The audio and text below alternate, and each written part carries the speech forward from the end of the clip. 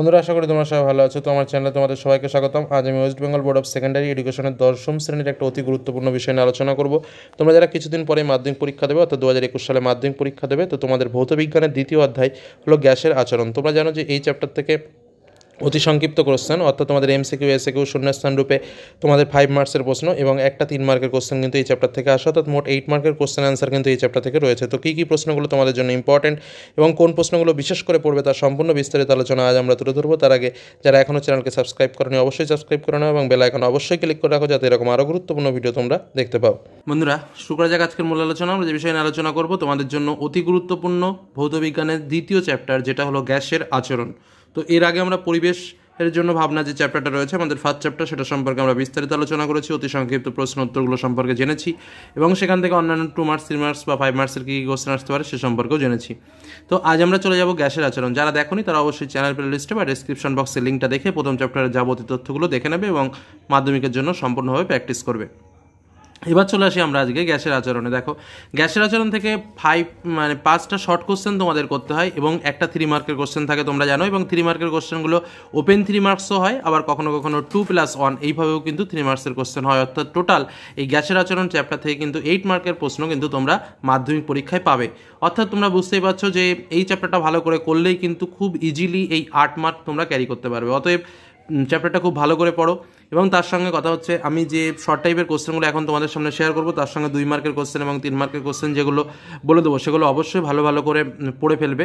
এবং আরেকটা কথা, যেটা এই চ্যাপ্টারের কিছু ক্যালকুলেশন রয়েছে, সেই ক্যালকুলেশনের পার্টগুলো একটু ভালো করে দেখে রাখবে, কারণ অনেক সময় কী হয় 2 মার্কের প্রশ্নগুলো ছোটো ছোটো ক্যালকুলেশনের পার্টগুলো দিয়ে দেয়, সেগুলো তোমরা ওই সূত্র জানো না বলে চার্চের সূত্র বয়েলের সূত্র, এই সূত্রগুলোর প্রয়োগগুলো ঠিকঠাক করে একটু শিখে রাখতে হবে, নাহলে কিন্তু ভালো নম্বরটা ক্যারি করা যাবে না, কারণ অনেক সময় অঙ্কটা দিয়ে দেয়, অঙ্ক থেকে কিন্তু তোমাকে নম্বরটা ক্যারি করতে হবে। তাছাড়াও যে শর্ট টাইপের কোশ্চেনগুলো রয়েছে সেগুলো একটু দেখে নেয়। যেমন একটি গ্যাস আদর্শ গ্যাসের মতো আচরণ করবে কখন না, বেশি তাপমাত্রায় এবং কম চাপে। দেখো, এই যে কথাগুলো আমি বলছি, এই কথাগুলো তোমাদের এমসিকিউ এসএকিউ ডান স্তম্ভ বাম স্তম্ভ শূন্যস্থান পূরণ বিভিন্নভাবে কিন্তু আসতে পারে, বা ওপেন কোশ্চেন আকারেও আসতে পারে, যে একটি গ্যাস আদর্শ গ্যাসের মতো কখন আচরণ করবে, 1 মার্ক দিল, তাহলে কি বেশি তাপমাত্রা এবং কম চাপে। অতএব এই কথাগুলো তোমাদের মোস্টলি মনে রাখতে হবে, এজন্যই কিন্তু আমি একদম লাইন বাই লাইন তোমাদের সামনে তুলে ধরি। তারপরে দেখো, উষ্ণতার পরম স্কেলের ধারণা চার্লসের সূত্র থেকে পাওয়া যায়।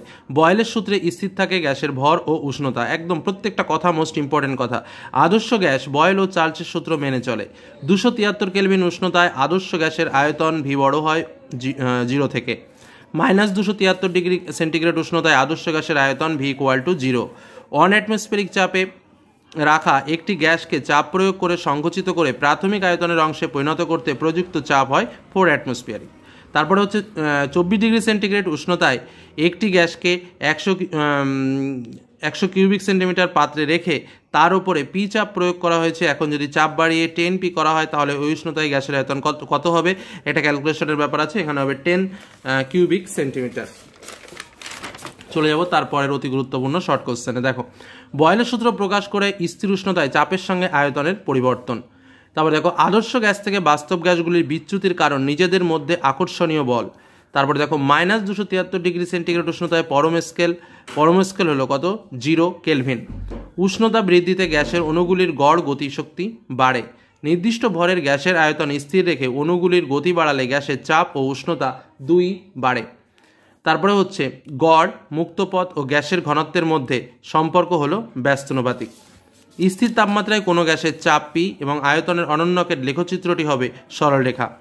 30 ডিগ্রি সেন্টিগ্রেড উষ্ণতায় কোনো গ্যাসের চাপ স্থির রেখে আয়তন দ্বিগুণ করলে চূড়ান্ত উষ্ণতা হবে -333 ডিগ্রি সেন্টিগ্রেড।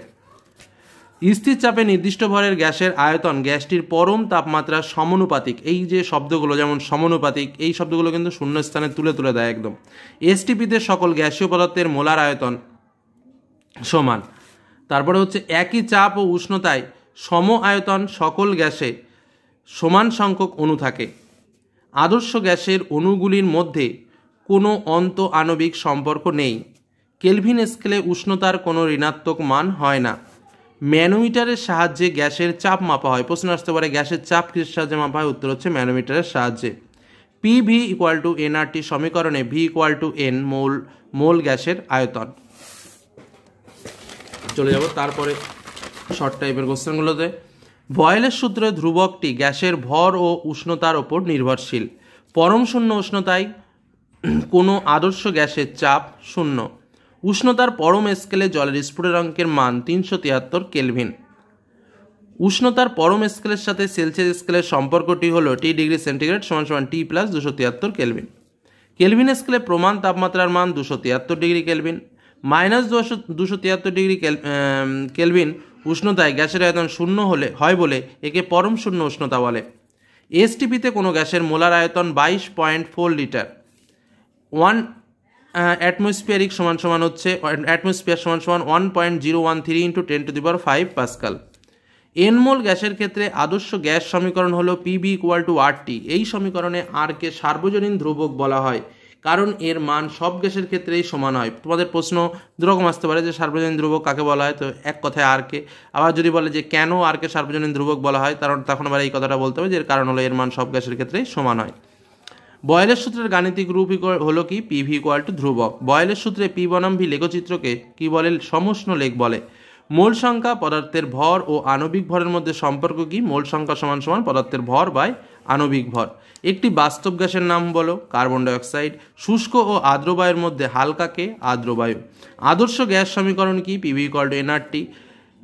গ্যাসের উষ্ণতা বাড়লে তার অণুগুলির গতিবেগ বাড়বে। 27 ডিগ্রি সেন্টিগ্রেড উষ্ণতার মান পরম স্কেলে হবে 300 কেলভিন। চাপে এসআই একক হলো পাস্কাল। বয়েলের গাণিতিক রূপ হলো ভি 1/P। চার্লস ও বয়েলের সূত্রের সমন্বয় সূত্রটি হলো চার্লস ও বয়েলের সমন্বয় সূত্রটি কি? PV/T = K, যেটাকে করলে হয় KT = PV বা PV = KT। সার্বজনীন গ্যাস ধ্রুবক আর, যেটার মান এসআই এককে হলো 8.31 joule mole inverse kelvin inverse. চলে যাব তার পরের প্রশ্নে। ফারেনহাইট স্কেলের চরম শূন্যের মান হলো -459.4 ডিগ্রি ফারেনহাইট। তারপর হচ্ছে গ্যাসের ব্যাপন ধর্মের জন্য গন্ধ চারদিকে ছড়িয়ে যায়, আর কে বলা হয় সার্বজনীন ধ্রুবক। কোনো গ্যাসের আণবিক ভর তার বাষ্প ঘনত্বের দ্বিগুণ। চার্লসের সূত্রের ধ্রুবক হলো চাপ। 1 গ্রাম অণু সমস্ত গ্যাসে অণুর সংখ্যা সমান। 1 গ্রাম অণু সমস্ত গ্যাসে অণুর সংখ্যার সমান। তো এই হলো তোমাদের বেস্ট 50 কোশ্চেন আমি তোমাদের সামনে তুলে ধরলাম। এবার আমরা যাব 2 মার্কস এবং 3 মার্কসের কোশ্চেনগুলো কী কী মূল ইম্পর্টেন্টগুলো রয়েছে সেইগুলো জানতে। তো দেখো তোমাদের শর্টগুলো বললাম। এবার একটা কথা যেটা বলে রাখি, যে প্রশ্নগুলো আমরা এখন বলছি এই প্রশ্নগুলো কিন্তু 2 মার্কেও আসতে পারে এবং 3 মার্কেও আসতে পারে।